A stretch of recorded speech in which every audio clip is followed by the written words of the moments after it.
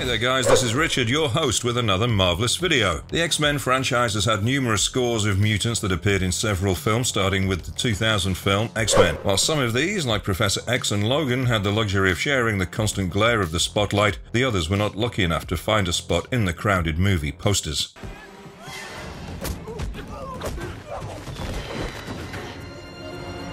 Every mutant has a set of abilities, and while some may be more powerful than others, it's beyond doubt that all of these people are unique and can do great things. In this video, we'll explore all 64 mutants that ever appeared in the X-Men movie franchise. Without further ado, let's get this show started. Before diving into the content, we'd like to request our viewers to subscribe to Marvelous Videos. Like and comment on our videos and press the bell icon to be notified whenever we upload a video. We would be grateful to you, and we hope to bring you the best nerdy content. And with that, let's get right into this video.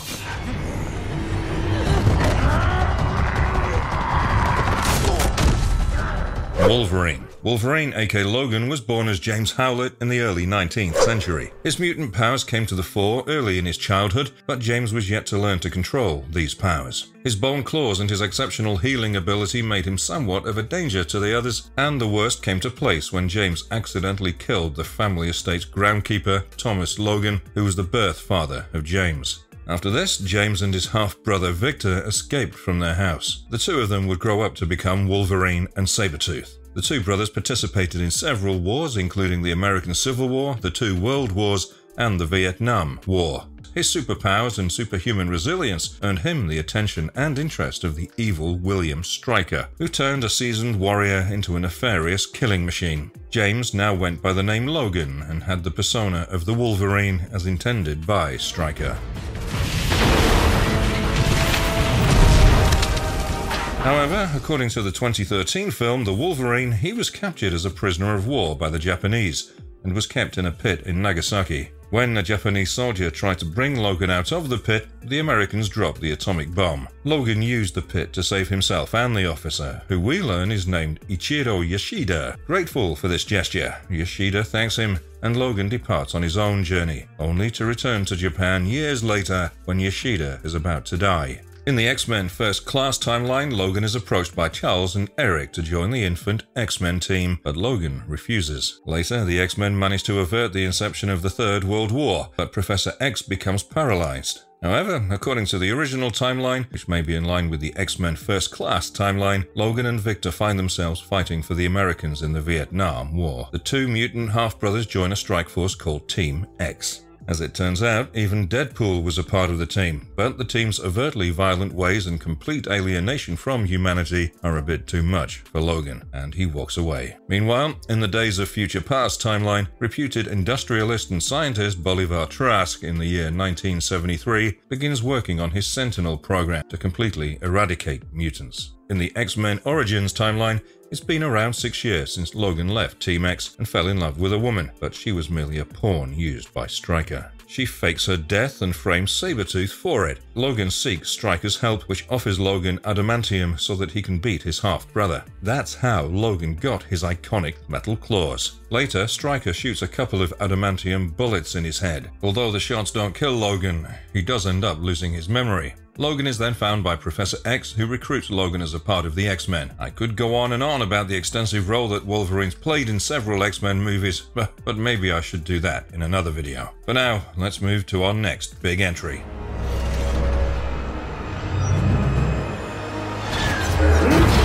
Magneto. Magneto is easily one of the most charming villains in the Marvel Universe. Yes, he's evil and all that, but he does what he does because he'd been subjected to mental torture and physical pain throughout his early life. Born to a Jewish family in Germany, Erich Lenscher's parents were from Dusseldorf. In 1944, when the Second World War raged in Europe, Nazi SS troops forced Erich away from his parents at the Auschwitz concentration camp. Erich's emotional state became severely unstable, and his mutant powers started to manifest. Despite 4 guards pulling him away from a metal gate that separated him and his parents, Erich managed to bend the heavy gate. It could have led to immense destruction had he not been knocked unconscious by a 5th guard. It seems that peace was never an option for Erich, a sorry victim of the horrors of war. At Auschwitz itself, he meets Sebastian Shaw, a man worse than Stryker. Shaw was working for the Germans under the guise of Dr. Klaus Schmidt, essentially a mutant collaborator. When Shaw learned of the abilities that Eric possessed, he tried to befriend the kid and asked him to perform simple tasks like moving a Reichsmark coin.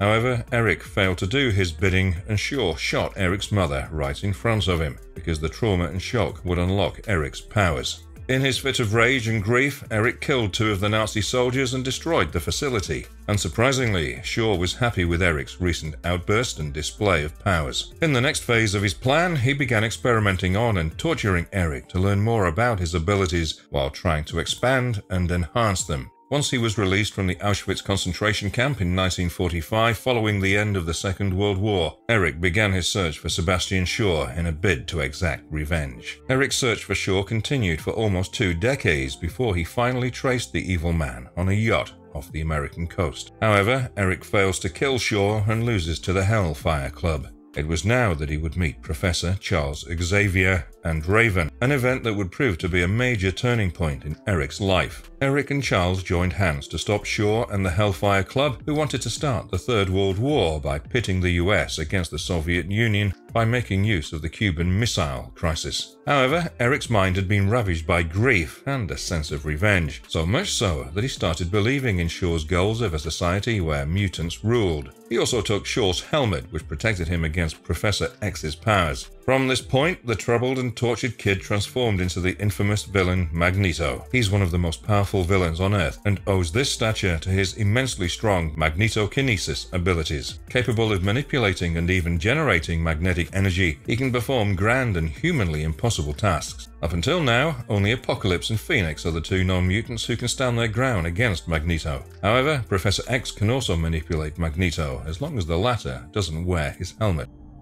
You want what I have? You want to feel what I feel? Professor X, Charles Xavier. Clearly one of the most powerful superheroes on Earth, Charles Xavier was born with his mutant abilities. The movies don't throw light on how or when Charles's powers began manifesting, but the comics tell us that he had his mutant powers even before his birth. He shared his mother's womb with a twin, but Charles sensed that the other fetus was malignant and evil, so Charles tried to kill his twin fetus in the womb, which ultimately caused a miscarriage of the malignant twin. Born to Dr. Brian and Sharon Xavier, Charles came to Earth with a silver spoon, but lost his father early to an accident, and his mother passed away a few years later due to alcoholism and grief. By the time he turned 9, his powers had started to manifest for him to understand, which forced Charles to believe that he may be going crazy. However, it became clear to him by the age of 12 that he, in fact, had the ability to read people's minds. Around the same time, Charles met Raven, a shape-shifting mutant who had broken into Charles's house while posing as his mother, Sharon. Charles immediately called the bluff, but he understood that all Raven needed was food and shelter, which he provided her. He was delighted to meet someone who shared similar gifts like him, and Raven lived in his house as his adopted sister.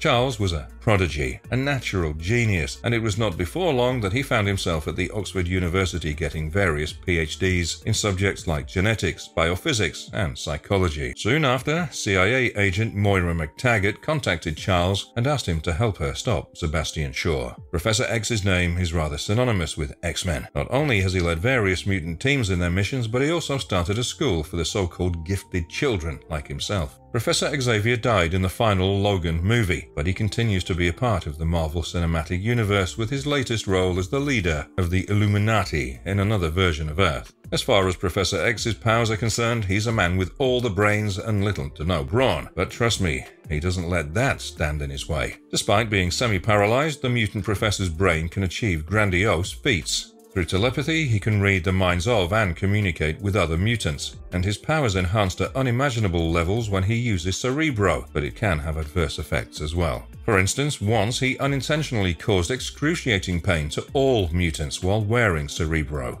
Furthermore, he can create illusions and hallucinations in both mutants and humans. This often allows him to shield himself and others from enemies. But that's not all, as he can even transfer his consciousness into other bodies. And of course, he can mind control others, a power that Magneto definitely dreads.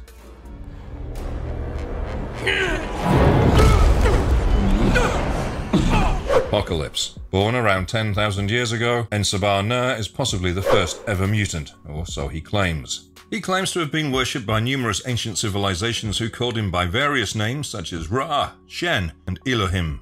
Later known as Apocalypse, the ancient mutant always had 4 followers or horsemen whom he bestowed with superpowers. But why the name Apocalypse? Well, as the bearer of immense powers, he easily dethroned a particular place's current rulers and started ruling himself. But that would almost always end in an apocalypse or a cataclysm. It turned out that he would help his civilizations to grow and prosper, but when the place got too populated, he would annihilate the residents, which would pave the way for newer civilizations. A major turning point came to Apocalypse's life when his followers in prehistoric Egypt betrayed him while he was transferring his consciousness and powers into another mutant with an accelerated healing factor. The worshippers collapsed the pyramid, entombing En-Sabanur for several thousand years. However, when the existence of mutants became public knowledge, many in Egypt activated the cult of En-Sabanur. Not only did these fools discover his tomb in Cairo, but also led to his awakening. He wreaked havoc and planned to set a new order on Earth, but was ultimately stopped by the combined force of the X-Men, including the likes of Magneto. Having said that, he was uber powerful and held a godly status in some circles. In fact, he actually developed a god complex in his later life and made people worship him like a god. His several abilities led him to believe that not only was he a god destined to control every aspect of reality, but he also felt that he was humanity's savior. He has no qualms about killing others, irrespective of them being mutants or humans. In fact, he's actually a god-level sociopath. But this megalomaniac found himself in a bit of a shock when Jean Grey revealed the truly limitless scope of her powers. His powers include, but are not limited to, force field generation, which he uses to shield himself from almost all projectiles and blasts. Portal generation to facilitate traveling huge distances in no time. He can also absorb the knowledge of his victims and otherwise. For instance, he can learn to speak a language within seconds. He can also manipulate matter and change its atomic structure, let alone its physical form. He can even bestow several superpowers to anyone he wants, and of course, this guy can absorb the powers of other mutants. But the most interesting aspect about En-Sabanur is that he can transfer his essence into another being, and this ability makes him practically immortal.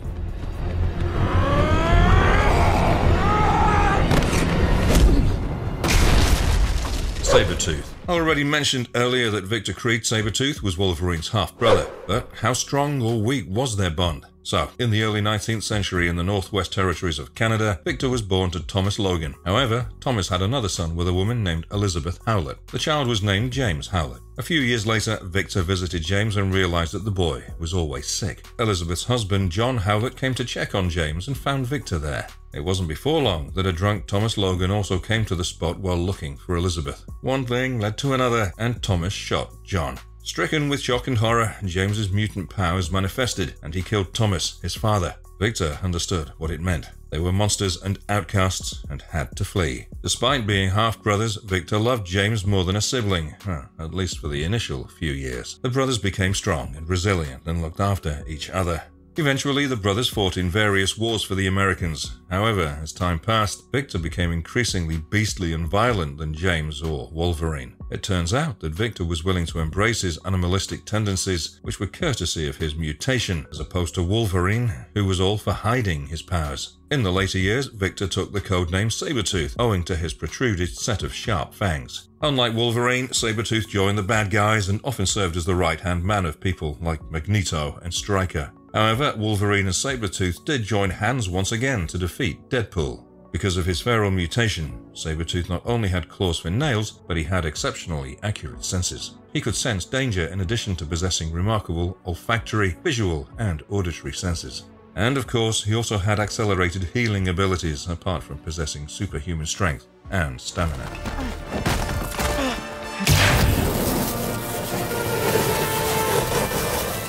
Cyclops. Born as Scott Summers in the comics, Cyclops lost his parents when he was a young boy. The traumatic event left its mark on the young boy, and Cyclops became rebellious, angry, and rather troubled. He often found himself in trouble at school, including Professor Xavier's School for the Gifted. However, he was quick to befriend Jean Grey and the Nightcrawler. But Cyclops' rebellious nature subdued, and he became more serious when Apocalypse killed his older brother in the new timeline. Scott wanted to follow his brother, whom he considered a role model and a personal hero. In the original timeline, however, he was one of the original members of the X-Men, and because of his experience, he often led the field missions. He was definitely a good leader when it came to field missions, but the same cannot be said when it came to other aspects. Of course, his love for Jean Grey is something of a constant in both timelines, and Cyclops is anything but a boring guy. Cyclops' major power is the optic energy blast that can tear through anything from wood to concrete and steel. Because these blasts are uncontrollable and continuous, he wears a visor made of ruby quartz to control the blast intensity. This also protects his environment from any unintentional destruction.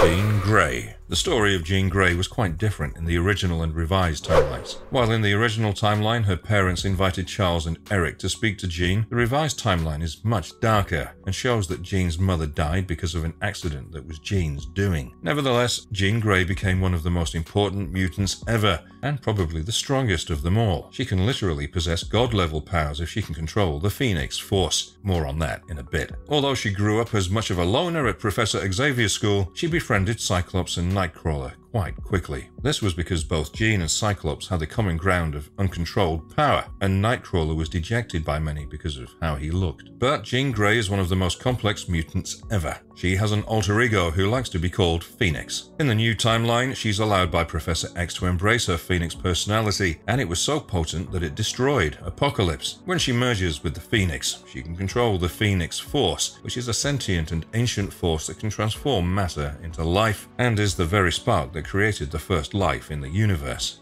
However, since the Force is sentient, it often possesses the being it resides within. As it happens, the Force that gives life is also the one that causes destruction, so Phoenix Force can be both a bane and a boon. So if Jean Grey manages to completely control the Phoenix, she can possess godlike powers of life creation as well as planetary destruction.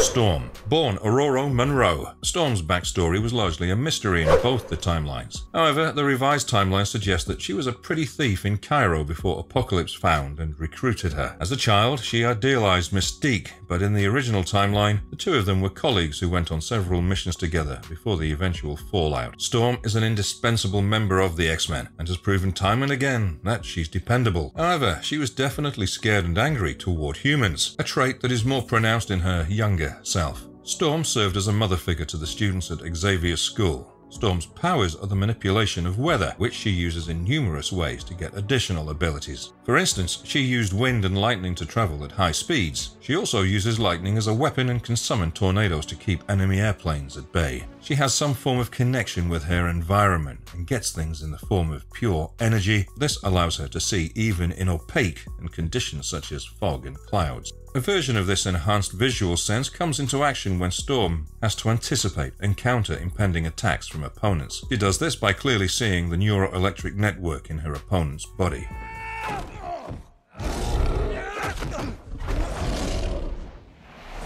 Beast. Beast also went by the name Hank, but he was born as Henry Philip McCoy. Hank was always good as a person, but his mutation turned him into a literal beast, and he was rather ashamed of it while growing up. But on the other hand, he was a genius who received a PhD at the age of 15. He used his knowledge to create a serum that hid his mutant form, but eventually Professor X helped him accept and embrace his mutant form. And from a shy and troubled kid, he changed into a confident and brave superhero. A man of science and engineering, Hank became an integral and important part of X-Men, and he created several pieces of technology, including aircrafts and the first Cerebro prototype. Kind of like She-Hulk, Hank also represented mutants in courtrooms and helped Professor X build the school, while he served as a teacher. Beast gets his power from his mutation, which changes him into something like a giant blue gorilla, with multiple times the strength. However, Hank retains his essence and consciousness when in this form, but Hank's powers are proportional to his level of mutation. For instance, after his initial transformation, he can press at least 1 ton, but after the secondary mutation, he can easily press up to 10 tons.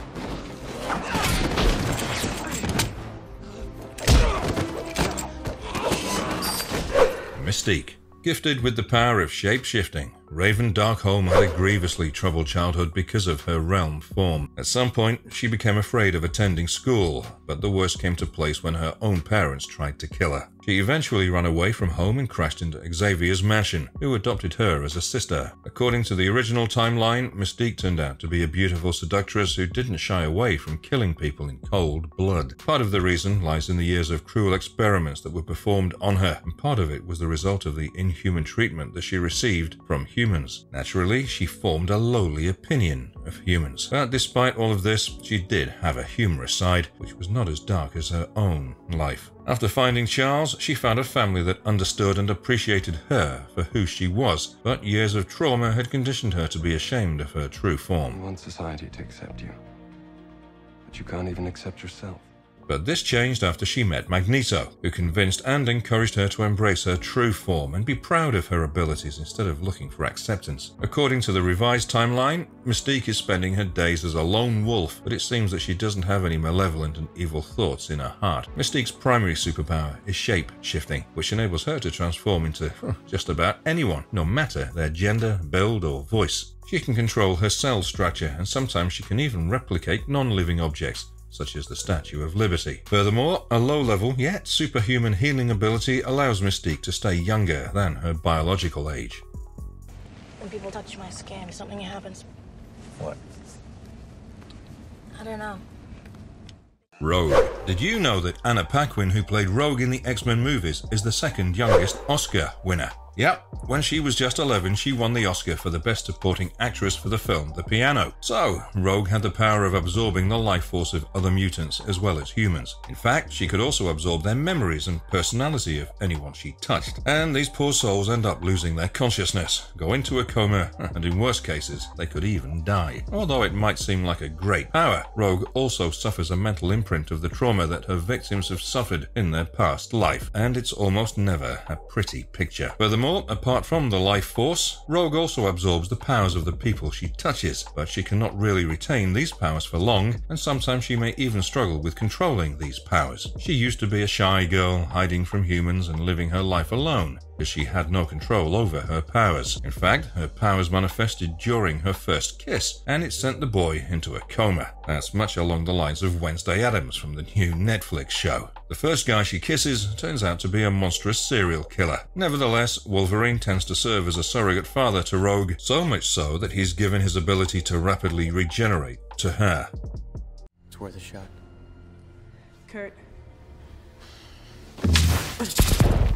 Nightcrawler. Nightcrawler's early life was a book of woes, written in the ink of pain, suffering, and abuse. Soon after his birth, he was taken in by a circus, and he grew up there. He mastered his acrobatic and gymnastic skills as a circus performer before being forced to fight in a deadly cage fight and being rescued by Mystique. Much like other mutants, Nightcrawler has exceptional strength and stamina, but his primary superpower is teleportation. He can teleport to literally any place, given he knows where that place is. When he does that, it seems that he's evaporated and left a dark blue cloud behind. In his youth, he could teleport himself, but teleporting others caused him extreme exhaustion. However, his kind of teleportation weakens the travelers, especially if they can't teleport on their own. But Nightcrawler uses this to his advantage and constantly teleports his opponents to weaken them. For instance, that's what he did with Archangel. Additionally, Nightcrawler had enhanced spatial awareness of the places he's teleporting to, which helps him evade ending up inside big objects or crashing into humans or animals. Among his more animalistic abilities is the prehensile tail that allows him to grab onto them and hang with ease. But when all else fails, Nightcrawler can always use his ability to make himself invisible.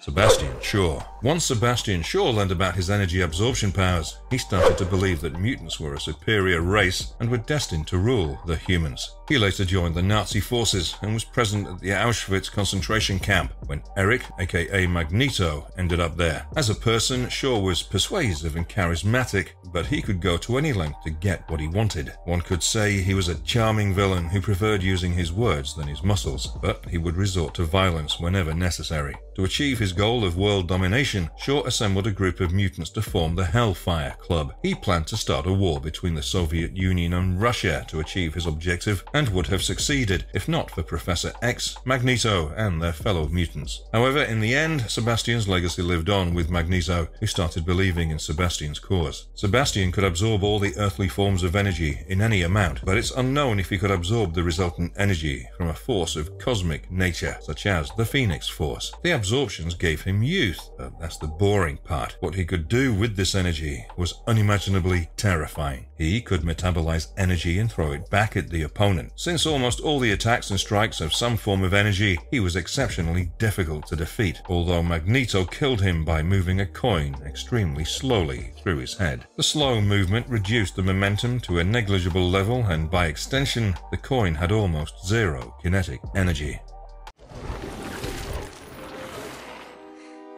Don't you know who I am? Shadow Cat. Born Catherine Pride, she took the name Shadow Cat after her abilities of phasing through matter. However, her role in the original timeline was not quite important other than serving as an enemy to Rogue because of a shared romantic interest in Rogue. However, in Days of Future Past, Shadowcat played a crucial role in saving the mutant race. In the film, the world was ravaged by huge robots called the Sentinels, who were designed for hunting down mutants. Amidst these troubled times, the remaining mutants were being led by Professor X and Magneto, but defeating the Sentinels was not their cup of tea, and the only way to do so was to go back in time and stop the Sentinel program from taking off in the first place. It was now that Shadowcat came into the picture. Apart from phasing out through matter, another superpower that she possessed was phasing the consciousness of people into their former selves. She does this to Wolverine under the guidance of Professor X. However, Wolverine met Stryker in the past and he was overwhelmed with rage. He drew his claws in the past, but his present self also did the same and injured Shadowcat, which broke the connection between herself and Wolverine. However, Rogue took over from her.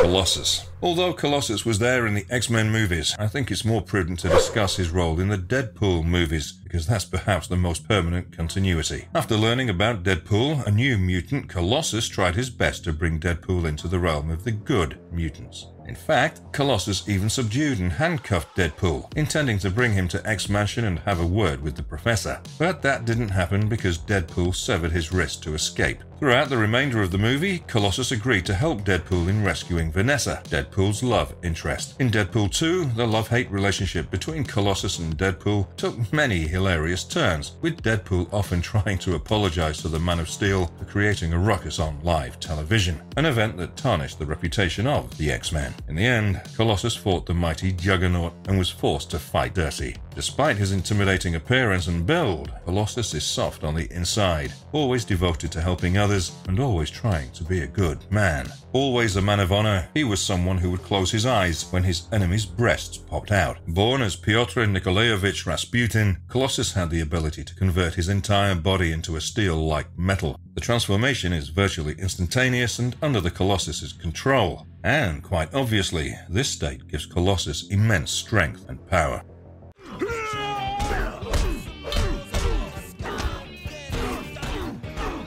Juggernaut. Did you see that big bulky fighter in the X-Men movies? No, not Colossus. I'm talking about Juggernaut. You'll be surprised to know that Juggernaut's origin was quite tragic. He was born as Cain Marco, a young boy who had just moved into his stepmother Sharon Xavier's house, where he met his stepbrother Charles Xavier, a mutant with the powers to read thoughts and emotions. Cain bullied his stepbrother into hiding his anguish of being secretly abused by his father, and he soon figured out that Charles could read his thoughts and found his secret, which he thought was a gross invasion of privacy, and he continued to hate Charles. For years, the duo lived in the Xavier mansion, where Cain grew jealous and bitter about Charles's powers and academic achievements. They also served in the army together. Once on a mission in the lost secret temple of Sitarak, Cain grabbed a ruby from an idol's head and gained Juggernaut's superhuman abilities in front of Charles. But he was buried under thousands of rocks by enemy bombs while Xavier survived and joined his unit. Using his powers, Juggernaut dug himself out and made his way to America to kill Xavier,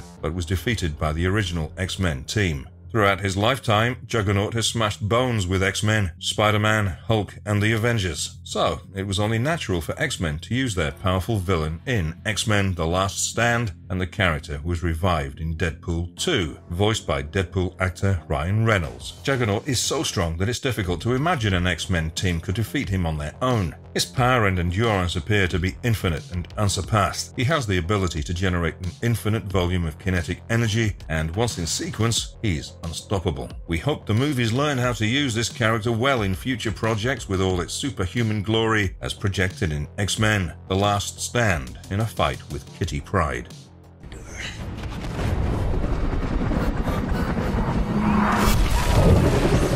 Gambit. The film X-Men Origins, the Wolverine introduced the magical thief, Gambit. We first see him playing poker in New Orleans, living under an assumed name, and is shocked when Logan calls him Gambit and attacks him with his playing cards, assuming he's there to take him back as a prisoner. Well, he was taking him back there, but only to drop Logan off, considering he was the only one who knew the location. Earlier, it was revealed that he was also a prisoner of William Stryker at 3 Mile Island, and was the only one who escaped. Remy LeBeau, also known as Gambit, is a delightful thief with the genetically mutated power to charge objects and induce them to blow up. Gambit's dark path prompted him to work as a covert agent for the heinous Mr. Sinister after he was born into the Thieves Guild. He was welcomed to the X-Men after joining fellow mutant thief Storm and had the chance to reclaim himself. Remy immediately fell in love with Rogue, who was born with the power to absorb the thoughts and abilities of other mutants through touch. The attraction was mutual, but the two were forbidden from ever touching. Gambit can cognitively create, control, and manipulate pure kinetic energy to his liking.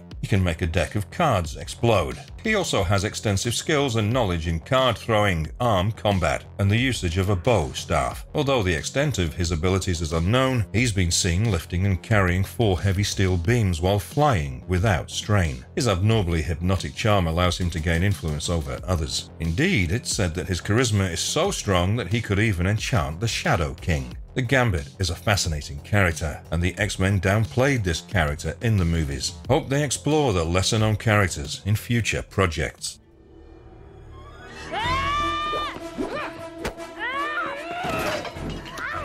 Viper. DC's Poison Ivy had a competitor in Marvel. She goes by the name of Madam Viper, an antagonistic mutant first seen in the 2013 film The Wolverine, where she was looking after the sick Yashida and later poisons Wolverine with a kiss. Talk about a kiss of death. But did you know Viper used to be Wolverine's wife in the comics? As a child, Ophelia Sarkissian was orphaned in Hungary. Ophelia was one of 12 girls captured in by Hydra and brought up by Kraken. Ophelia thrived for 22 years and was Kraken's smartest kid. She ultimately climbed the ranks of Hydra and clashed with Captain America and the Shield. She first emerged as a Hydra ruler under the pseudonym Madam Hydra, fighting and capturing Captain America. Madam Hydra has also clashed with the X-Men. She first encountered them while attempting to kill Mariko Yashida at the behest of her alliance and supposed lover Silver Samurai, and attempted to infect the team while concealed as Mariko's incapacitated maid. She nearly destroyed X-Men members Rogue and Storm twice, with Storm being killed by Viper during Khan's invasion. She also encountered the New Mutants and was blamed for Karma's presumptive downfall. She later coerced Wolverine into getting married to her in order to safeguard her crime syndicate in Madripoor. Despite the fact that this was a marriage of convenience, she had feelings for Wolverine. Soon, Wolverine demanded a divorce in exchange for saving her life. As a form of restoration, Viper can heal her wounds by shedding her injured skin like a snake. Toxins and contaminants have no effect on her. She possessed snake-like flexibility and reflexes, allowing her to avoid Yukio's blade attack while the sword was only mere inches from striking her. Viper, like a snake, has a long tongue which she needs to generate her lethal toxins. Her name is apt for her actions.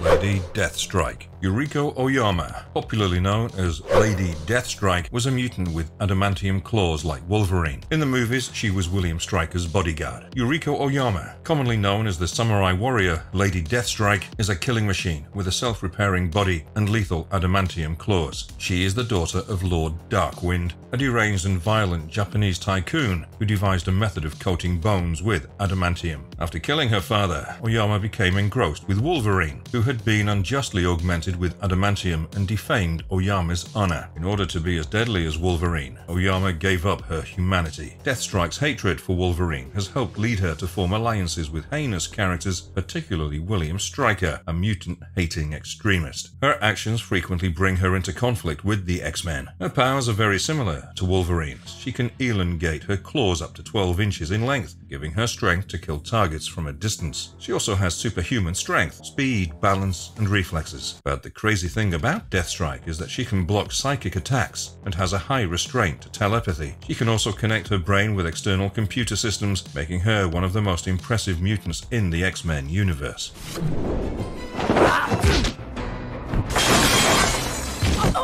Toad. Mortimer Toynbee was born in York, England, and was eventually left by his mum and dad. He spent years in a children's home, where he was continually traumatized by other children because of his nastiness and oddly shaped body. During his primary years, he was deemed inferior due to his severe awkwardness and fairly benign developmental disorders, despite being quite intelligent. He left school at a young age and finally agreed to ward for himself. Mortimer suffered from severe feelings of inadequacy as a result of years of neglect and realizing full well that he was a weirdo, becoming obedient to anyone who displayed him even the tiniest trace of admiration. Later, he joined Magneto's original Brotherhood of Evil Mutants. Toad thought Magneto appreciated him, but the mutant genius saw him as nothing more than a scapegoat. He was also infatuated, and his then teammate, the Scarlet Witch, which resulted in a lifelong feud with her and her brother, Quicksilver. Toad assisted Magneto in numerous conflicts with the X-Men as a participant in the Brotherhood of Evil Mutants.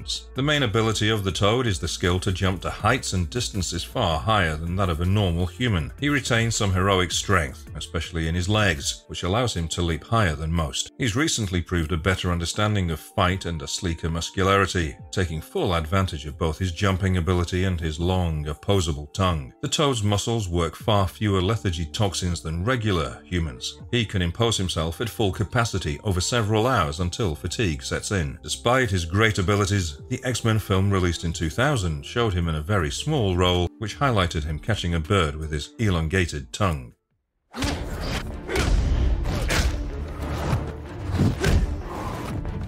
Quicksilver. Remember when Marvel confused the audience by changing the actors of famous characters, as they did with Rhodey, Hulk, and most recently with Wanda's brother, Pietro Maximoff? Evan Peters was seen playing the character in X-Men movies, who was deemed to be Magneto's son, and later Aaron Taylor Johnson played the character in Avengers Age of Ultron. But they brought back Evan Peters in WandaVision to play a knockoff version of Wanda's dead twin brother, sent by Monica Rambeau. The entire ordeal was very confusing for the fans. Pietro Maximoff was a mutant who became famous as Quicksilver, a mutant who ran with superhuman speed and had some very witty one-liners in the movie. He was mostly sparring with Hawkeye. It's not very often for Marvel to change the entire origin story of a character, but they did so for Quicksilver since the mutants were not part of Marvel movies just yet. In the movies, Pietro was a twin to Wanda and lived in Sokovia. He lost his parents in a bombing drone by the US using Stark weapons, and thus the siblings grew up hating the United States and Tony Stark. Sokovia, engrossed in continuous war and strife, had become the operating base for Baron Strucker's Hydra cell, which hired Pietro and Wanda as participants for Scepter experimental tests. Pietro gained the power to move at superhuman speeds after being subjected to the Mind Stone inside the Scepter and was termed Quicksilver. Just after the Avengers' invasion of the Hydra research facility, the twins decided to join Ultron to proceed with their pursuit of vengeance, but later changed allegiances and aided the Avengers after discovering Ultron's real intent. Pietro then decided to join the Avengers and ended up fighting in the Battle of Sokovia, but he gave his life to safeguard Hawkeye and Kostel, much to the chagrin of his sister Wanda, known as the Scarlet Witch. Pietro's sacrifice was not in jest, as the Avengers defeated Ultron and prevented him from carrying out his plan.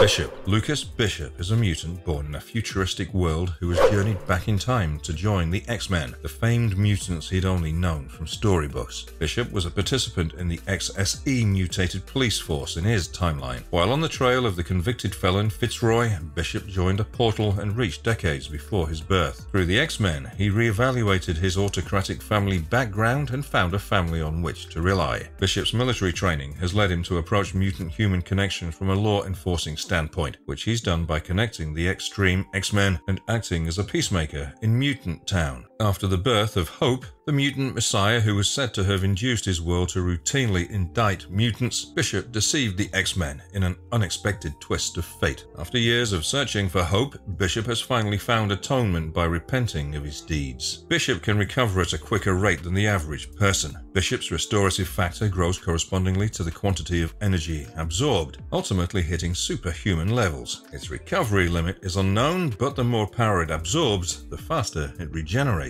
Bishop's resilience increases dramatically as he consumes more energy. His strength limit is connected to how much power he can comprehend. He's recently shown the ability to accumulate the majority of the power from all intrusions, irrespective of the type, making him nearly impervious to all threats. Bishop is played by Omar Sy in the movie X-Men: Days of Future Past.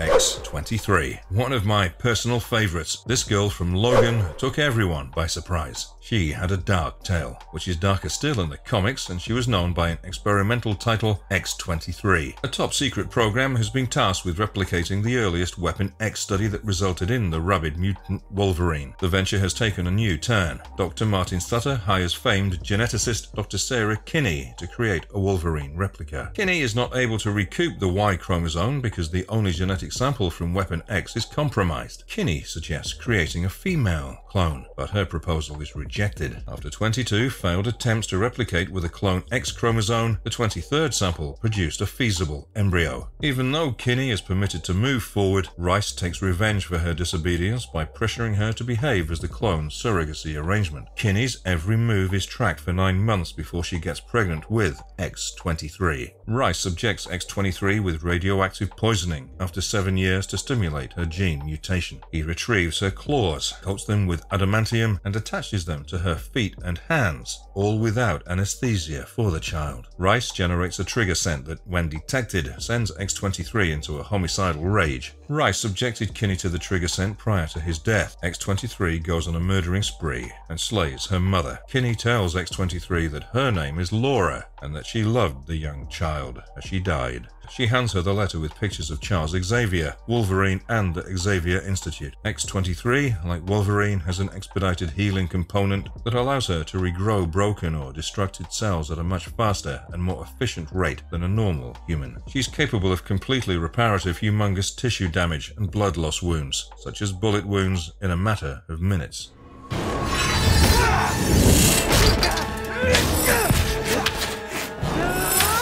Angel. Angel is a mutant with a supernatural ability to fly. The character was born with a pair of large downy feathers that extended from his back, allowing him to fly. Because he's the eldest son of the wealthy Worthington family, Warren cannot really join the X-Men. A more reflective and gloomy demeanor soon replaced this individual in the late 1980s, and this guy went by the name Archangel. Nevertheless, Angel's wings were initially feathered, but his transformation to Archangel resulted in metallic wings and newly acquired abilities. Archangel, as one of the earliest X-Men, has emerged in X-Men comic books over the years, as well as in X-Men animated movies and video games. Ben Foster performed as Angel in X-Men: The Last Stand in 2006, and Ben Hardy played a younger version in X-Men Apocalypse in 2016. Warren's principal ability is flight, thanks to his huge wings. His power, speed, flexibility, adaptability, stamina, quick reactions, synchronization, balance, and listening are all at an all-time high. His physiology is similar to that of birds, particularly birds of prey like eagles. His eyes can endure high-speed winds that would harm a normal human eye. Furthermore, he can inhale at high speeds or heights, and he can tolerate cooler pressure at altitudes for lengthy periods of time. His innate wings have enough power to destroy a man's limbs, or even put a person through a wall. While he usually continues to fly underneath the clouds, Angel can easily reach nearly twice that altitude with very little exertion. Angel evolves a healing ability as a consequence of a backup mutation that has been shown infrequently and can cure others by blending his blood with theirs. He's here to kill you.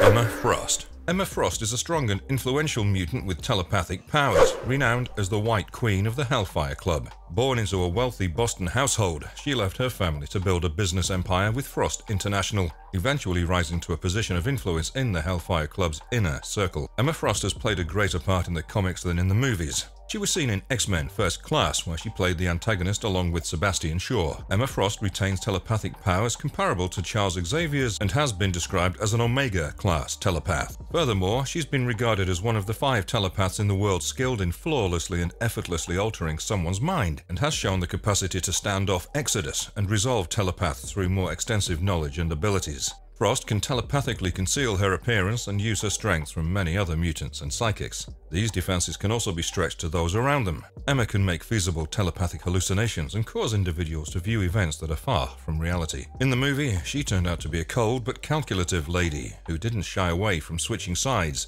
if it suited her personal ambitions.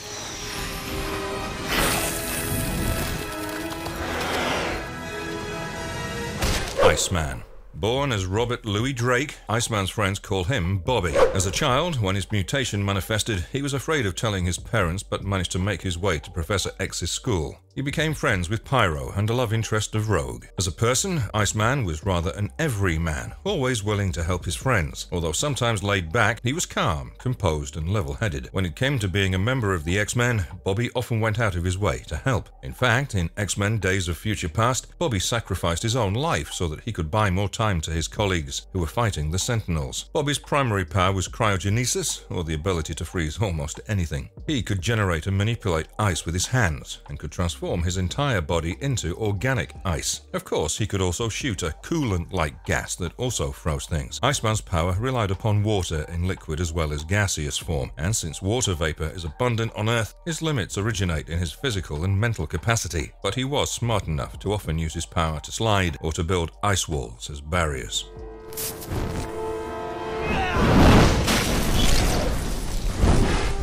Pyro. Born as John Allardyce, Pyro could manipulate fire, but could not create it out of thin air. As a hot-headed man, he was quick to anger and loved to show off his powers, often endangering the lives of mutants and humans near him. Given the personality that he had, he soon became a member of Magneto's Brotherhood of Mutants and started to believe that he was a god among insects. Although he came around by the end, Pyro was not really given much importance in the later films or the revised timeline. His powers include fire manipulation, which he uses to the best of his capability. In one of the instances, he could cause a small explosion using nothing but a cigarette flame. His powers also allow him immunity against heat and fire, and one cannot necessarily kill him by burning. Because he can't create fire, he's developed a sixth sense of sort that detects any form of fire in his vicinity, and he doesn't even have to look to increase the intensity of these sources of fire.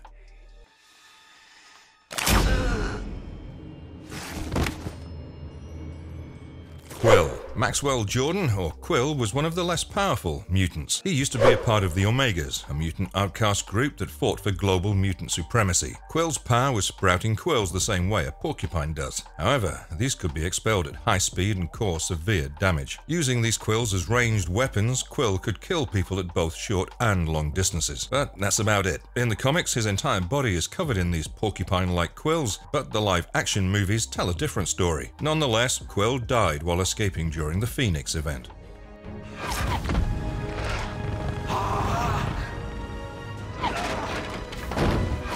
Sunspot. Roberto da Costa was a rich Brazilian boy who accidentally burned his own girlfriend when he failed to control his mutant powers. In the New Mutants movie, he was sent to Millbury Hospital after the incident, but the trauma of hurting others followed Roberto. He mistakenly believed that he and the other New Mutants were being trained to become X-Men, and the truth shocked him. By the end of the film, Roberto managed to overcome his trauma and fear. This helped him embrace his solar manipulation powers and who he really was. Clearly, Roberto could absorb and manipulate solar energy in his cells and could release them whenever he wished to. In fact, he can absorb so much energy that he can literally transform into what can only be described as a humanoid sun. And I don't think I have to tell you how powerful that form of sunspot would be. Much like the sun emits solar flares, Roberto could project intense heat waves.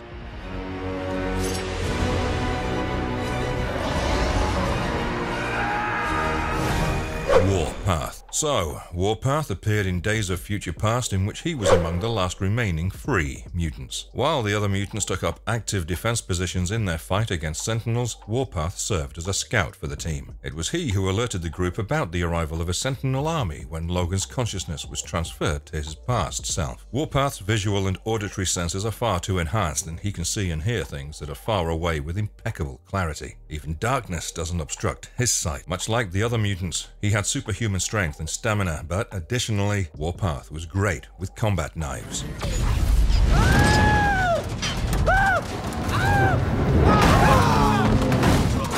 Deadpool. Whoa, what do we have here? I'm pretty sure that Deadpool needs no introduction to anyone who's come this far watching the video. Wade Wilson, aka Deadpool, is an extremely sarcastic and humorous individual, and when it comes to fighting, he can be pretty badass.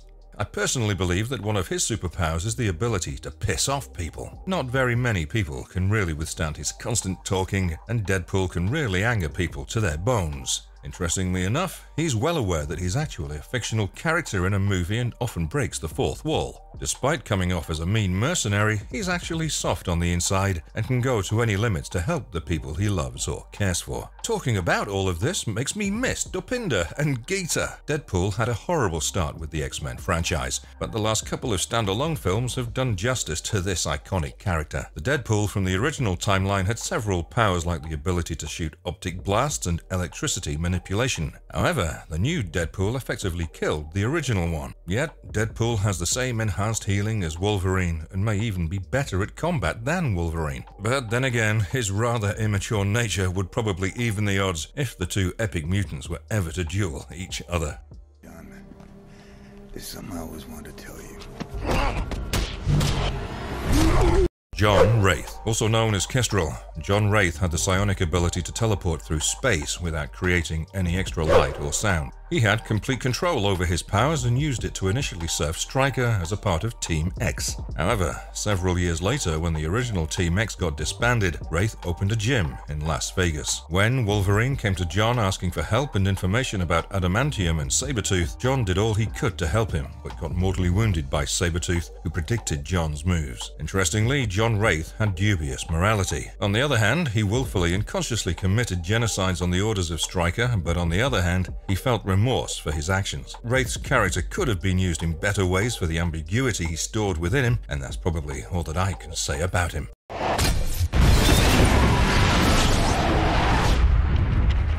The Blob. Well, anyone accustomed to the X-Men movies should know who the Blob is. Born as Frederick J. Dukes, the man went on to become morbidly obese and huge to the level that he didn't feel any pain. In the movies, most of his role comprised fighting other mutants in the ring. Blob's huge body has immense resistance to almost all incoming physical attacks. He's almost incapable of feeling any pain because his nerve endings on the body don't relay information to the brain about an attack. Since the brain doesn't receive information, his body doesn't feel pain. In one of the scenes, Blob inserted his hand inside a cannon and forced the ball to explode, but the impact was next to nothing for him. Furthermore, due to his immense weight, he's practically immovable, unless he wishes to move. Turn around. Walk until your feet bleed. Silver Fox. After Wolverine left Team X, Kayla Silver Fox was tasked by Stryker to keep an eye on Wolverine. She met him and the two started a relationship that lasted for 6 long years until she was allegedly killed by Sabretooth. It turns out that she agreed to spy on Wolverine because she wanted to save her sister Emma, who was one of Stryker's test subjects. Despite her wrongdoings, she was a loving and compassionate woman who wanted to look out for those she loved. When Silver Fox reveals her secret to Wolverine, it leaves him heartbroken, but the two of them ultimately work together to free the mutant test subjects. Unfortunately, Kayla gets severely wounded, but she manages to exact her revenge on Stryker using her tactile mind control on Stryker. So, Kayla's power is basically hypnotizing others by her touch. The hypnosis is immediate and long-lasting, but doesn't quite work on mutants with accelerated healing factors. All other mutants and humans follow her command without question. It seems that Silver Fox was Wolverine's first serious love, and it was her loss that made him choose the new name Wolverine for himself, because of a story that she once told Wolverine about the moon and her lover named Kue Kuautsu, which translates into Wolverine.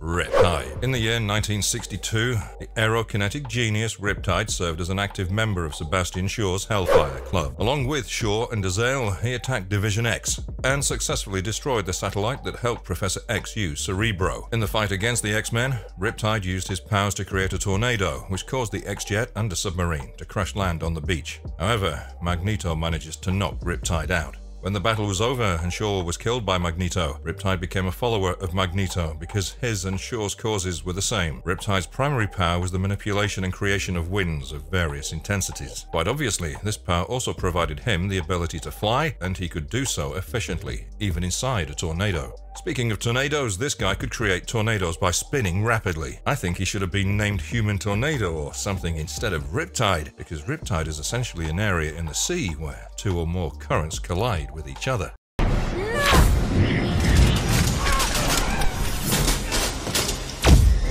Arclight. Arclight was born as Philippa Sontag to immigrant parents who came to the US shortly before Arclight discovered her powers. Her early life was full of woes because of the constant bullying she faced due to her appearance and dressing sense. She was initially a member of the Omegas but started following Magneto in her later life. During the Phoenix event, she died a sorry death by disintegrating and turning into dust. As a person, she was devilish, with a remorseless, mysterious, and sinister personality. She held no qualms about killing people, and if she was feeling kinder, she would brutally disarm her opponents. Due to her masculine features and modified dress sense, it's possible that she was androgynous, but it was not really elaborated. Arclight's main power was generation of shockwaves. I've already mentioned that she was a bullied child, and the year that she first discovered her powers, the town experienced several fatal attacks, and all of these included electricity. Much like Hulk, she could generate shockwaves by swinging her arms in front of her body and clapping. But the most interesting aspect about these shockwaves was their precision. In one of the scenes, she targeted plastic mutant cure guns, which were very specific objects.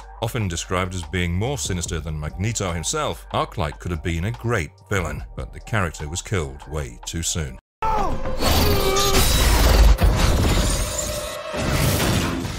Havoc. Alex Summers, or Havoc, was the elder brother of Cyclops. Much like Cyclops, Havoc could shoot blasts of energy, but he'd learned to control it much before Cyclops did. Considered by Cyclops as a hero, Havoc lost his life while defending mutants from Apocalypse. As a person, Havoc was kind, protective, and always supportive of other people. He was immensely powerful because he had the ability to shoot powerful discs of energy from his body. These blasts were powerful enough to burn through almost anything, leaving nothing but ashes. To channel his energy and make the blasts more precise, Beast built Havoc a suit which allowed him to shoot the beams from his chest. These beams rippled somewhat like sonic blasts. However, in X-Men Apocalypse, Havoc didn't really have the need of a suit. Had he not destroyed Cerebro, Apocalypse would have used it, and the events of the film would have been fairly different. It was his attempt to stop Apocalypse and his 4 horsemen that ultimately caused his death. He shot a beam at the bad guys, but they teleported. The beam then reflected on the X-Mansion's generator, and the resultant explosion caused his death. Quicksilver managed to save everyone from the explosion, but Havoc died because he was too close to the blast.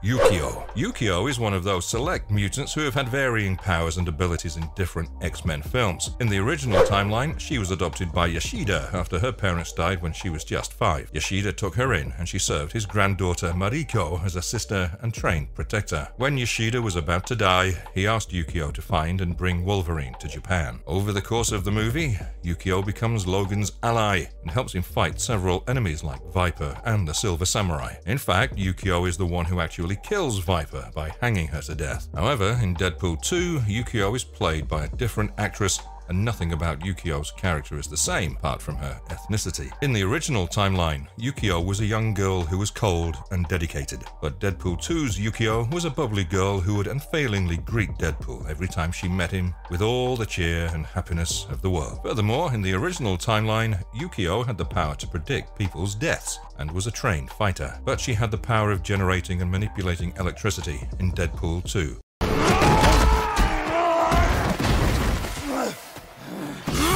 X-24. The character X-24 appeared in the 2017 film Logan and was created because Project X-23 was deemed to be a failure. This freshly baked mutant was a perfect replica of Logan's prime years, at least as far as physical traits are concerned. Created by Dr. Xander Rice, X-24 was a beast resembling the ferocity and rage of an attack dog, and lacked all the self-control and compassion that lived inside Logan. The X-24 was tasked with the objective of exterminating all the other test subjects, and it included X-23, a young girl who shared Logan's blood. She was on the run with him and a terribly ill Professor X. X-24 did manage to capture his young target and was taking him to Rice, but was confronted with a few locals who shared beef with Logan. He killed all of them before Logan arrived at Ground Zero and defeated X-24 for the time being with the help of a mortally wounded Mr. Munson, whose family had already been slain by X-24. After this, he's taken back to Xander Rice, who injects him with a serum that replenishes X-24 with his former vigor and power. By the end of the film, Logan and a savage X-24 fight each other, and the latter manages to mortally wound Logan.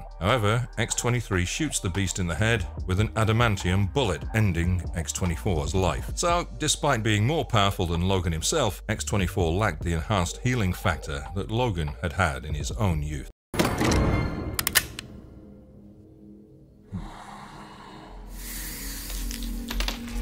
Caliban. In the past, Caliban was an extremely greedy mutant who could risk the safety of his own kind for money. However, as time passed, Caliban became kinder and more compassionate and remained one of the few friends that Logan had in his life. By 2029, he became a caregiver to Professor X, whose mental health was on a sharp decline. Caliban is taken captive by the bad guys who were using him as a tracker to locate Logan, Professor X, and X-23. However, Caliban sacrifices himself to give his friends a window to escape and to ensure that his own powers were not used against his friends. Caliban's primary power was mutant gene detection. He could sense anyone who possessed the X gene and used his superhuman olfactory senses to track people. In fact, he could even smell sickness and other things like the composition of objects. His tracking abilities are only enhanced by his gifted intellect and perceptive skills. But the one weakness that Caliban had was direct sunlight. Much like vampires, he could not stand direct sunlight, and it was the only thing that could be used to torture him.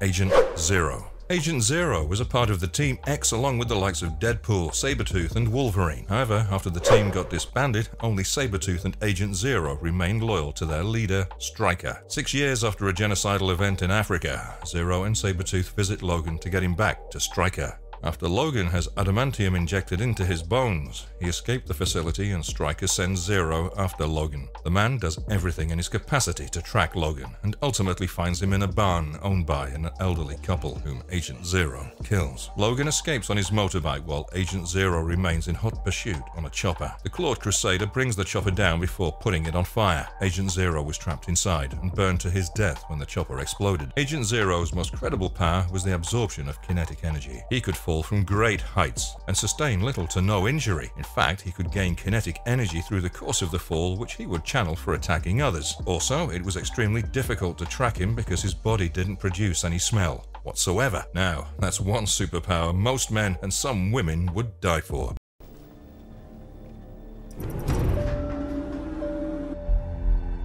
Bolt. Born as Christopher Bradley, Bolt was a member of Stryker's Team X. After the team got disbanded, he started working at a carnival where he would dupe people of their money by rigging the game with his technopathy and electrokinesis. When Stryker needed Bolt's DNA for Weapon 11, he sent Sabretooth to fetch it. Sabretooth unceremoniously kills Bolt. So, Bradley's primary power was his ability to control all forms of electrical devices using his mind. He can control anything between a light bulb and an airplane. Furthermore, Bradley could generate electricity in small amounts. However, he was potent enough to control a large magnitude of electricity because when he died, he inadvertently caused the blackout of an entire carnival.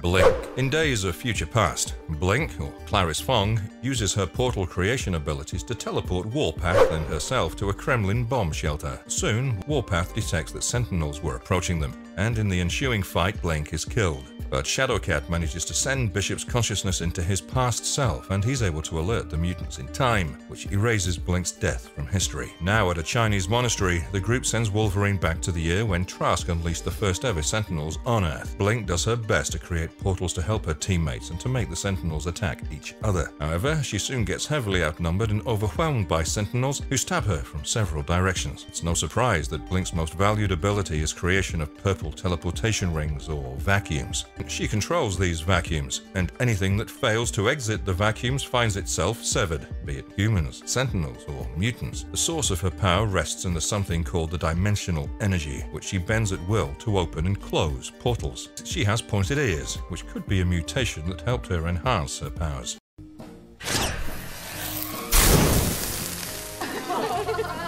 Angel Salvador. Angel Salvador once worked as a stripper, but like so many other strippers, her job disgusted her because of the stupid things men did and expected of her. Naturally, she held little to no regard for humanity, especially men. Despite being proud of her superpowers, she constantly had to hide them. So, when Sebastian Shaw came with the prospect of embracing and showing off her powers, she couldn't resist. and joined the Hellfire Club. She seemed like a calm and composed woman, but often let her emotions and feelings get the better of her. Out of all of her fellow Hellfire Club members, Angel Salvador was the most keen about initiating the Cuban Missile Crisis, and by extension, the Third World War. Although she was probably the most loyal follower of Sebastian Shaw, she switched sides and joined Magneto when it suited her. But then again, both these men shared the same ideology. Angel Salvador's powers included flight and acidic projectiles. She would conceal her insectoid wings as tattoos, but it was her extremely corrosive saliva that made her a deadly force. But they were potent enough to eat through most things, including stones.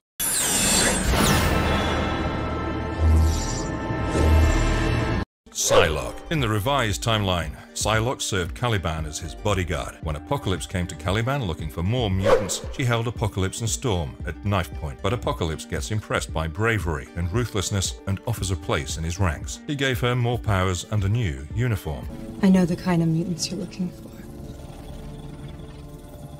And I know where to find them. Psylocke would then accompany Apocalypse and Storm to recruit Magneto and Angel. When the X-Men arrive in Cairo to retrieve Professor X, Psylocke and Beast get into a fight. The mutants successfully rescue Xavier while Psylocke gets into their jet, but Nightcrawler saves the day by teleporting everyone except Psylocke and Angel from the jet, which was set to crash. However, Psylocke manages to survive, but doesn't join the X-Men when Apocalypse is finally killed. It was unlike Magneto and Storm, who either became an adversary or an ally of the X-Men. Psylocke's powers came from her ability to manipulate and create psionic energy. She used this power to create several weapons like blades, katanas, and whips. And of course, she'd been an expert fighter, or else why would Caliban hire her as a bodyguard? Domino and Doubtful. Domino. When the young Russell Collins was in danger, Deadpool decided to build his own mutant team and started accepting entries for positions. Domino was one of the many applicants who came to be a part of the X-Force. She described her power as simply being lucky, but there was more to it than that. Although Deadpool doesn't think that her superpower was really a superpower, she ends up becoming a part of Deadpool's team. Deadpool's first disastrous decision was making the crew jump off a plane with parachutes, despite being warned that the wind speed was too high for a parachute insertion. As would have been expected, all the members of the team died gruesome but darkly comical deaths, and only Deadpool and Domino survived. When Cable and Deadpool joined hands to fight Juggernaut, Domino went with them to Essex House. Domino saved several staff members of the orphanage while the building burned to the ground. Although it seems that her powers were something supernatural, it did have a more logical reasoning, at least by superhero standards. Domino could actually control the field of probability in her line of sight to start a domino effect that would turn things into her favor. Her subconscious mind psionically initiates a string of events and makes improbable things happen, which seem like good luck to a layman. But apart from this, she was a skilled marksman and an expert combatant.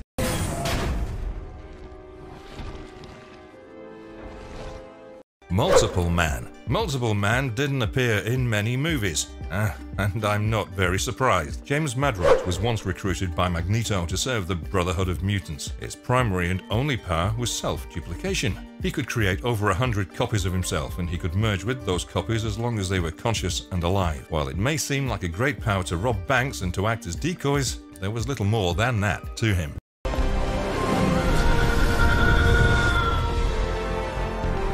Banshee.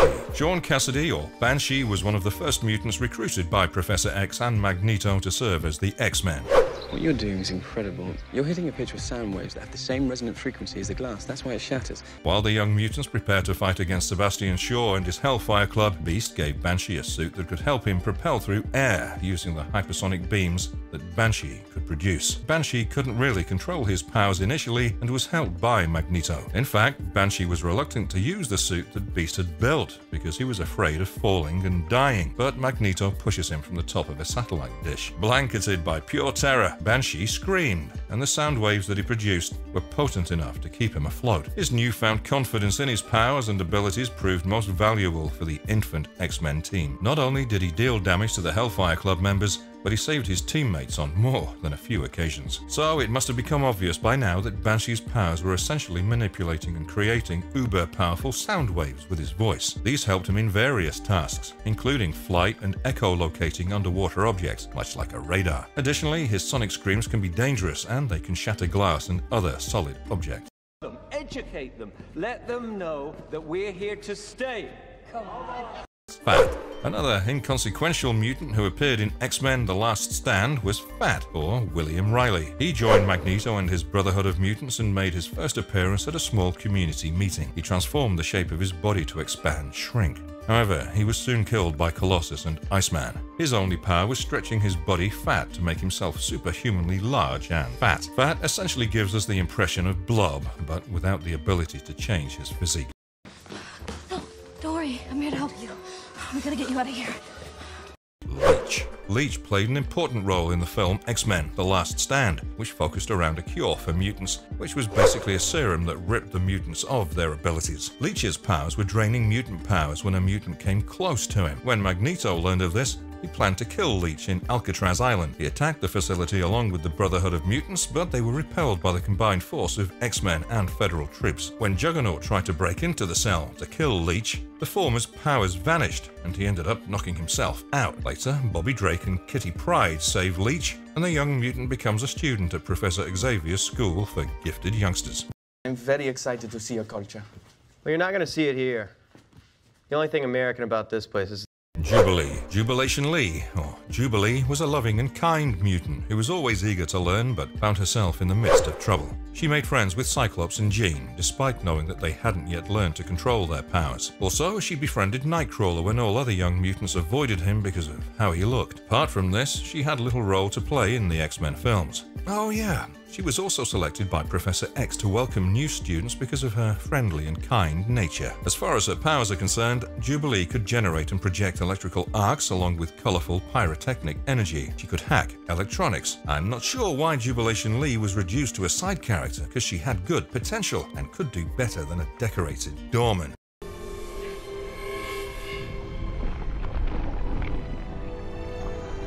Darwin. Armando Munoz, or Darwin, appeared in X-Men First Class and used to work as a taxi driver before meeting Professor X and Magneto, who requested him to join their mutant group. When Sebastian Shaw began recruiting members in his own mutant group called the Hellfire Club, he placed a huge magnitude of kinetic energy inside Darwin, who tried to save himself but failed. It was Darwin's death that acted as a catalyst in the struggle against Sebastian Shaw. Darwin's power was quite unique, actually. He could transform his physiology to adapt to almost any situation and environment. For instance, he could grow gills underwater and turn into iron when subjected to high temperatures.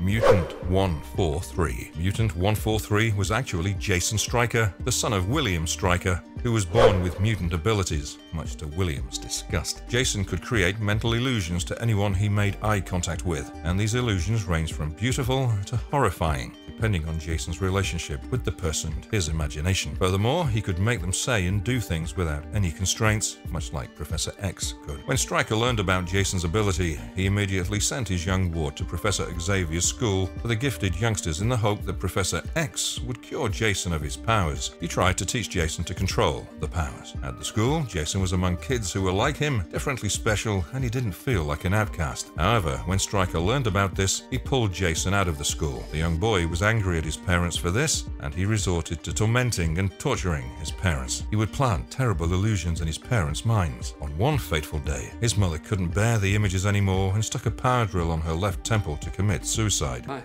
In the end, she took a power drill to her left temple in an attempt. William blamed his son for his wife's death and froze him cryogenically at the 3 Mile Island facility. Between the events of the movies X-Men Origins Wolverine and X2 X-Men United, Stryker lobotomized his son and used his spinal fluid to make a compound that could make mutants follow verbal commands. In X-Men United, Jason was supposed to be the weapon that killed all mutants, but Magneto ordered him to kill all humans. In the end, Storm froze Jason back, and the mutant died when a dam burst and flooded the 3 Mile Island facility. Bullshit right now! And you are... Negasonic Teenage Warhead. Negasonic Teenage Warhead. Ellie Phimister is someone who can literally generate nuclear blasts from her body. As a person, she's rather antisocial and unmotivated, yet sarcastic and snarky. I mean, she cares so little about what others think about her that she goes by the obnoxious mutant name Negasonic Teenage Warhead. Quite contrary to the stereotypically angry teenager that Deadpool thinks she is, she often proves to be quite heroic. As a member of the X-Men, the young girl has often proven to be quite useful and remains good-hearted despite despite the cold temperament she loves to display. Both the Deadpool films would have been far less enjoyable had there not been a teenage warhead to share a love-hate relationship with Deadpool. I already mentioned that one of her powers is nuclear detonations. She can generate explosions of different magnitudes. From making a car fly into the air to leveling an entire scrapyard, there's nothing Negasonic can't do. Furthermore, she uses these powers in combination with her full body charge to fight strong mutants. To lift herself into the air, Negasonic uses a downward explosion. Furthermore, she can generate what can be described as thermochemical energy, which she then uses as a concussion bomb. If the term bombshell was to be personified, we would get Negasonic Teenage Warhead.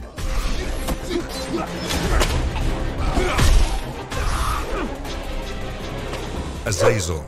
Azazel is a destructive and ruthless egoist who is faithful to Sebastian Shaw and pursues his philosophies, supposedly as they both believe mutants are exceptionally superior to humans. Azazel, like his master, was a depraved and insensitive mutant who would kill anyone and everyone who came in the way of his objective. Throughout their invasion of the Division X facility, he murdered the Man in Black and numerous officials alongside Riptide and Shaw. They strived to employ the newly established X-Men into the Hellfire Club and were successful in bringing one of them on board, Angel Salvador. During the Cuban Missile Crisis, his kidnapping of a Soviet cargo vessel almost resulted in a nuclear war. Following Shaw's death, Azazel and the remaining Hellfire Club merged with the Brotherhood of Mutants, led by Magneto. He destroyed many humans before strangling Banshee and was revealed to enjoy it discreetly. While he was speechless and non-responsive to epithets, he was able to discern signals and understand when or how to secure hands and levitate within a moment, demonstrating his ability to collaborate with his group. Azazel was more passive than Emma Frost, less susceptible than Angel Salvador, and undoubtedly less flashy than Sebastian Shaw, with a character most reminiscent of Riptide. While he was willing to die for Shaw, he had no hesitation about defecting allegiance for when it adapted him, as evidenced by his joining Eric ever since he took over Shaw's role. Azazel can transfer and evade around any battleground almost instantly in response. His impulses matched Beast's, and amidst the beam's high speed, he efficiently prevented it twice. Azazel can quickly cure minor damage, but he still has a gash over his face. Azazel ages slowly. It's unidentified how old he is. His comic equivalents date back over 1,000 years. He could well have encountered Sebastian Shaw before the Second World War, and he was probably his first and oldest ally, since they both have a slow aging mechanism. Azazel's adaptability, stability, and bodily alignment are amplified further than the environmental boundaries of the human body. Azazel's teleporting ability can deteriorate non-teleporters because his body is highly immune to his ability.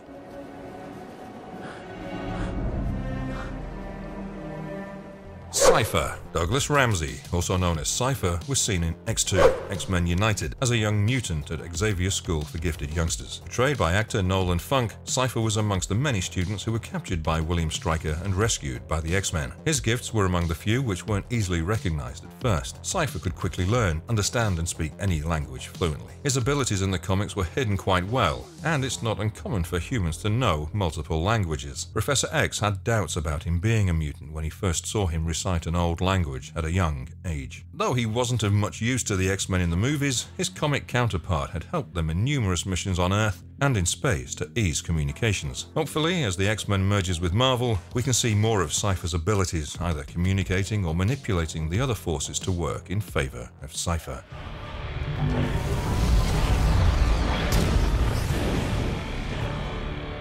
Fire Fist. Before the X-Men franchise introduced New Mutants, we met with the invincible Fire Fist in Deadpool 2. The kid, played by Julian Dennison, whom Wade Wilson unofficially adopted in the film, was Russell Collins, a mutant known by the name of Fire Fist. As his name suggests, he has the power to generate fire and tries very hard to control it. The fire creates a psionic energy field around him that protects him from the blazing flames and heat. Russell is a rage-filled, noxious adolescent. All of this arises from the personnel at the children's home where he was placed, abusing and torturing him. Amidst this, Russell is a great kid who is prepared to defend those he recognizes as friends. He was raised in the Essex House for Mutant Rehabilitation, where he suffered and was tormented by the orphanage's dean, plainly because he was a mutant. This incites his rage, prompting him to seek vengeance. Russell ultimately snaps and unleashes his abilities. X-Men Mutants, Colossus, Negasonic Teenage Warhead, and Deadpool show up to stop him. Deadpool manages to calm him down, but realizes that the staff have been mistreating him and the other kids. Furthermore, they've murdered one of them. Both mutants are apprehended, positioned in power-disrupting collars, and transported to the ICE jail cell. In the jail cell, Deadpool and Fire Fist meet a man from the future named Cable, who is dead set on killing the kid. Russell is a terrorist in the years ahead where Cable arrives from, who, after exacting his retribution on the Dean, begins to relish murdering civilians and decides to commit mass murder throughout his existence. In that time frame, he and Cable regularly quarreled, with the remainder emerging dangerously close to executing him several times. Russell decided to harm him by proceeding after Cable's family. He burst into his house one night while Cable was away, leaving his wife and daughter defenseless. Russell used his abilities to set fire to their residence, massacring Cable's family. This, in turn, triggered Cable's objective to commute back in time and kill Russell before he murdered his entire family. In the film Logan, Charles Xavier is rumored to have injured 600 people and killed 7 of his students. It's unknown where and how Russell ends up among the wounded or the dead.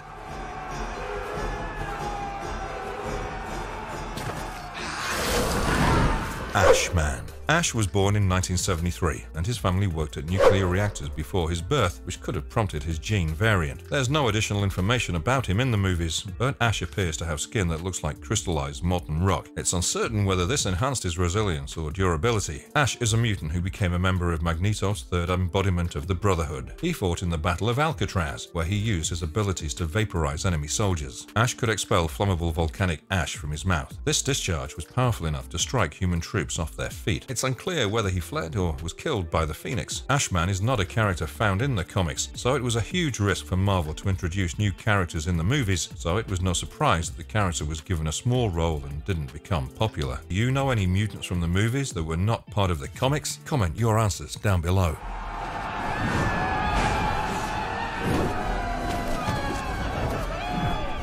Glob Herman. Glob Herman, born Robert Herman, merged with the Brotherhood and used to be a part of the Omegas and took part in the conflict on Alcatraz. The Brotherhood of Mutants was a clan of super gene mutants who essentially hated humans for treating them differently. The group is led by Magneto and has many powerful mutants who defy the rules of humanity and often clash with X-Men, another mutant clan which protects humanity despite their differences. Glob has a unique ability, presumably not by birth. His body is made of transparent wax, which shows his skeleton within, making him look very creepy and skinny. During the war, he was hit with a healing dart, which resulted in the loss of his abilities. He could have fled the Isle with the others who fled while Pyro was shooting cars from the Golden Gate Bridge, assisted by Magneto towards the opposite side as they regained consciousness. He could have been hit by one before waking up and died, but if not, he would have managed to regain his abilities at a certain point, as Magneto did.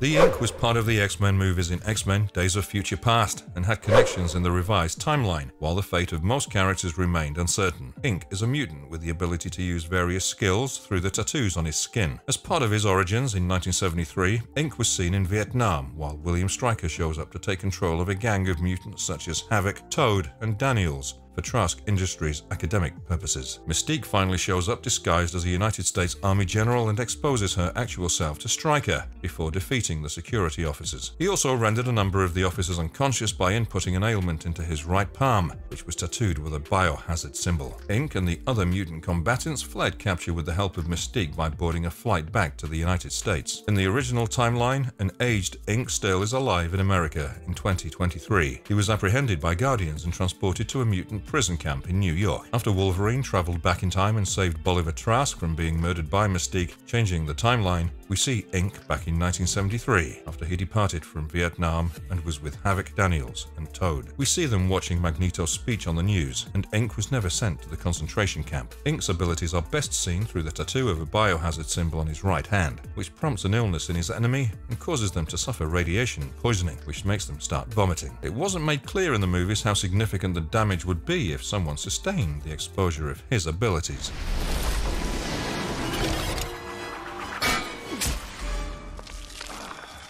Siren. Siren is a young child under the care of X-Men Storm. She was first seen in X2, X-Men United as one of Storm's students in the museum.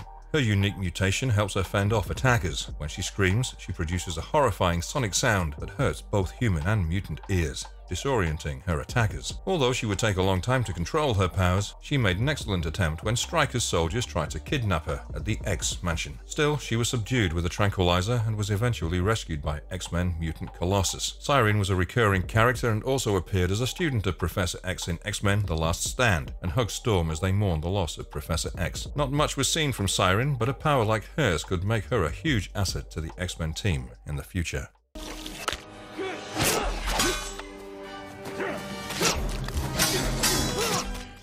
Spike was seen in X-Men The Last Stand as he looked for Jean. He was part of the Omegas and joined the Brotherhood of Mutants under the guidance of Magneto. Darian Elliott, known as Spike, is a mutant who could shoot Spike bone missiles out of his wrists. His competitor in the movie was Wolverine, a mutant who has adamantium claws. Wolverine and Spike have a brief encounter when the latter is set out to look for Jean to attack her, ultimately resulting in Wolverine impaling Spike with his claws in its chest. He also has expedited cell viability to seal the wounds inflicted by projecting his razor-sharp spikes, as he could remain and move without obvious damage seconds after Wolverine tosses one of his spikes into Spike's leg. Since there's no mention of Spike in other movies and the return timeline, he's presumed dead for now, but a villain like him could be explored in future movies.